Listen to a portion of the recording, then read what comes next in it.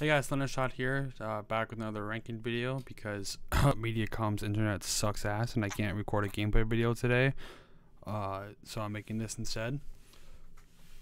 I'm doing a Apex Legends Season 5 ranking tier list. I thought, Season 5 is coming to end 5 days now, about, like 5.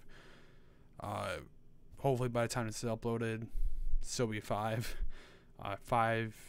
4 days, somewhere in there.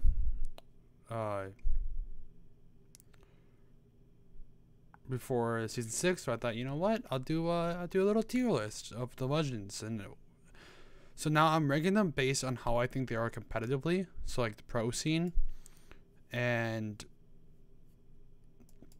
so yeah, that's what I'm based off of, because that's what I'm used to, and not used to playing, but used to watching and analyzing and all that. So I'll be basing it off of that. So like tier 1 would be S tier, tier 2 A tier, tier 3 B tier, tier 4 C tier, tier 5 D tier.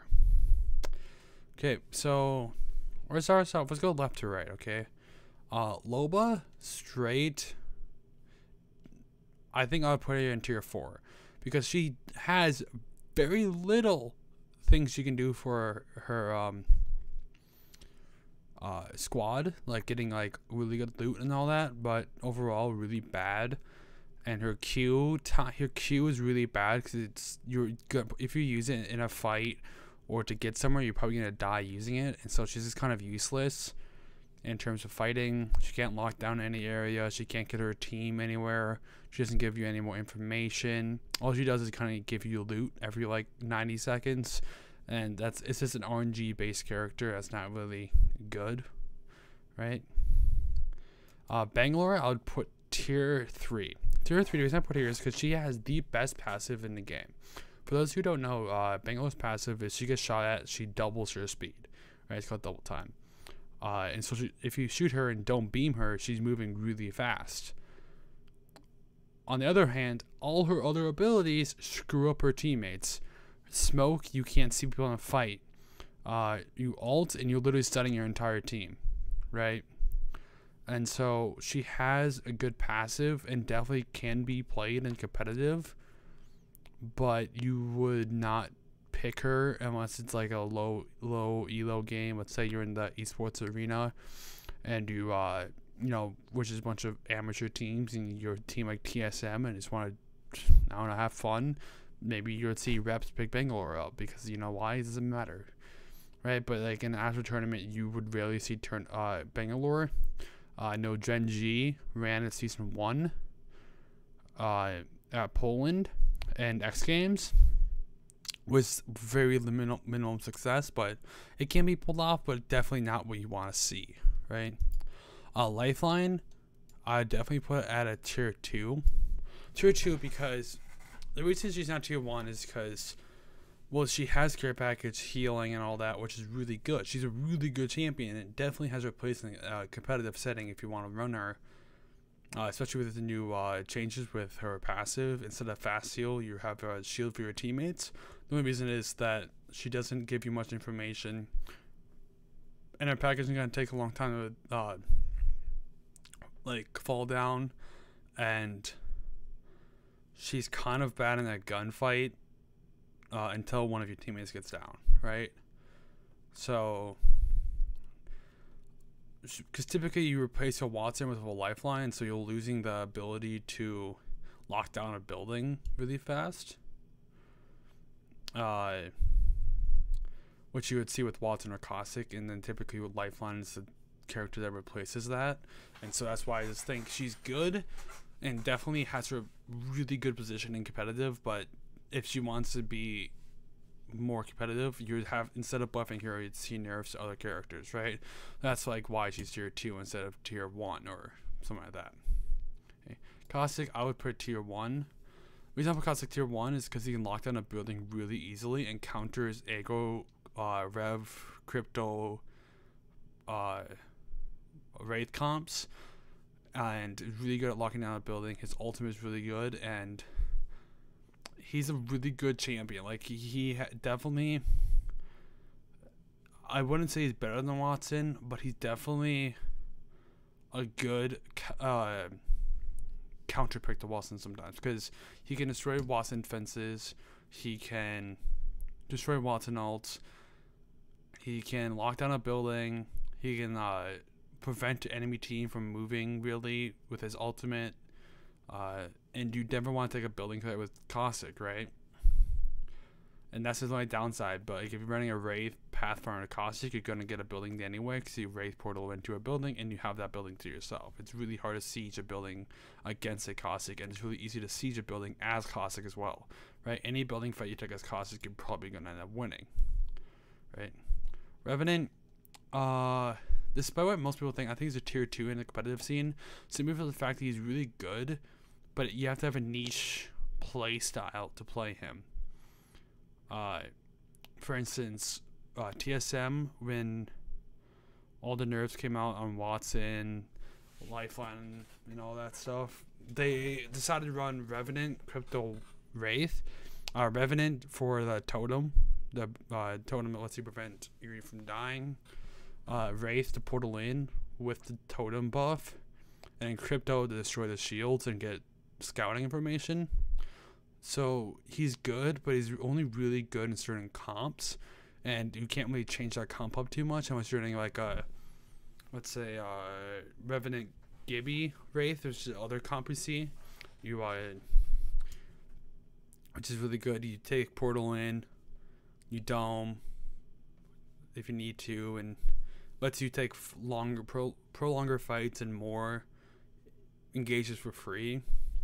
But he definitely is not S tier, and I think he's good where he's at now. I don't think he needs any changes, right? I think him being a slightly nicher character to play in the competitive scene is good, because if he got buffed, he would be overpowered.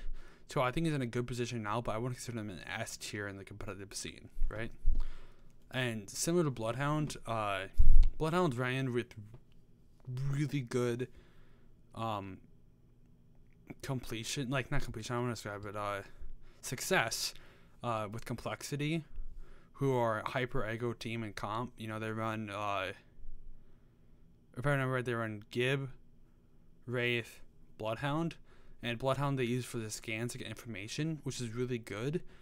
But again, Bloodhound's one of those things where he's a niche character. He's definitely not top of the top tier in terms of a competitive scene. And we only see a few select teams running it. Therefore, I mean, he's definitely not overpowered. Yeah, that's why I just don't think it's a tier 1 character. There you go, competitive scene. So I think I have to put Crypto here. The reason I put Crypto there is he's good at getting scouting information and cracking shields and all that, but I don't know, if he feels like his kit could use more, almost. Like, there's a lot of bugs with him, and you're always the last one to push in a fight, but you typically have the long range guns, right? And so, like, when you're trying to finish people off as Crypto, it just doesn't work, and you don't have that much value in a team fight past your ultimate, because you're so far away from your team once you do it, and your team has to leave you to go use your ultimate.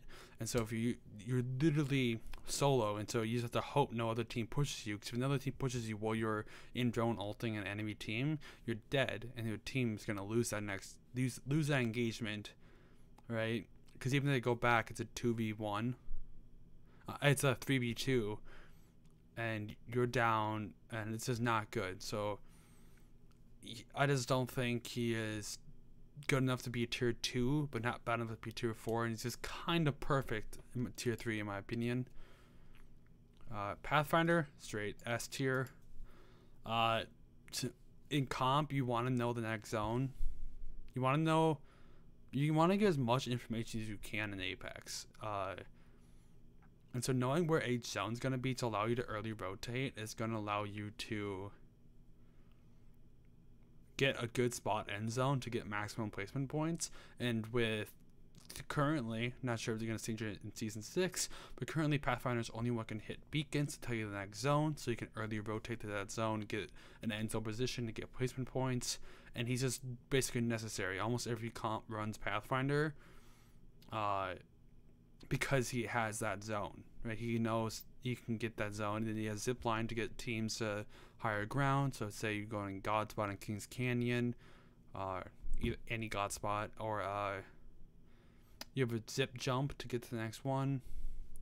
Yeah, it's kind of like he's necessary in comp, right, to allow you to really rotate. Gibraltar, I would also put S tier, simply because his dome offers so much, right? It offers fast heal, faster reses, and a barrier to allow yourself to reset, right? It's so good in the competitive scene, in my opinion. Matt Pickett, if you're watching this for some reason, I'm sorry. Mirage is a D tier 5 character in terms of competitive. He doesn't offer much to his team, and at a professional level, everyone can tell decoys from fakes, right? And the only person we see running Matt Pickett, running this is Matt Pickett. Even he's transferring more to Gibraltar role because Mirage is just not good anymore, right? Even with his buffs in the competitive scene, he is trash. Okay, no professional team would run it past Matt Pickett because he was a Mirage 1 trick for so long, and he knows a lot of the tech and how to play him, but one person being good at the character does not make the character good, right? That's like calling Zenyatta meta in Overwatch simply because J. Jonax is really good at Zenyatta. You can't compare the two. Okay. Then Octane, another D tier, doesn't offer much to his team past jump pad. His entire kit's basically based around contributing to himself past and not his teammates. And so like you can run faster. And you have a jump pad, but that's not much. And especially, but he has a double jump. Well, you're just gonna get Kovacs out of the air. Like people at a professional level can hit those shots consistently, and you're screwed if you use a jump pad, right? To reposition, like a Wraith Portal is so much safer. Pathfinder Zip is a lot safer. Gibraltar's Dome and how it rotates a lot safer than jump pad, right? Again, there's probably like a team out there that runs Octane and thinks, oh, he's so good, but one team running Octane does not make him good in the competitive scene. It means you guys are just happen to be really good at running Octane, right? That means you guys are able to play around him, because Octane is not a character that plays around other characters. Octane is a character that you play around, right? Because you have to support him, because he's not a team character. That's just it. That's just facts. Like, you can't fake that. Like, he's not a team character at the core of it. Wattson, on the other hand, straight S tier. Wattson is easily the most important character in comp, in my opinion, because she has fences, she has shield gen. You see almost every team having a Wattson simply because they can lock down an entire area of the map with fences and your shield gen. It allows you to save on resources, allows you to maybe take riskier angles because you have the shield gen for Wattson. Yeah, the ability to lock down an entire area is so important in the competitive scene because it allows you to basically get placement points for free, right? Because nobody really wants to push a building that's Wattsoned up unless you're running, let's say, a Caustic or a Crypto that can destroy those fences. But even then, there's so much work you have to do to push a Wattson in a building that the Wattson team is free to push you while you do that, right? You have to destroy fences, you have to destroy shield gen, and a Wattson team can just jump on you while you're doing that, while your focus is diverted, and it's basically a free KP for that Wattson team. Wattson is so good and competitive. She is the easiest person to put in S tier, right? It's not even dumb in mind. Even with her nerf with shield gen only being up for 90 seconds, it's so good still. And you just time it with alt excels. So yeah, Wraith, also an S tier champion, legend. I mean, simply because of the fact that she allows the scouting abilities, and so let's say you want to like scout for the next position for the next rotate, you as your Wraith with your Q can easily go out, take a little more risky of an angle, find a place to rotate, and then portal your team to that rotation, and you get that for free, right? You might have to take a fight or something like that, but like portal is so important because it allows you to rotate without taking damage. Your Q is super good if you want to go scout. You can Q. It's a really good end zone with presetting portals. Zone 7, where it's like the size of this on the map. It allows you to rotate easier and allows you to preset portals, end zone, which has won games before. Your Q is important, especially the end zone. Your Q is important, and it's really good if you want to go peek and start getting shot at. You can Q back to your original position where you're scouting to find a rotation. So yeah, so this is, let me just real quick. I'll show you guys a full image right here if you guys want to see that. But this is going to be my official Apex Legends legend tier list based on the competitive side of things, right? Like if I did like a ranked one, Wattson would be down here, you know, it would be different. I don't know about completely different, it'd be different. But there you guys go. That's the Thundershot official tier list based on competitive. Alright. Peace.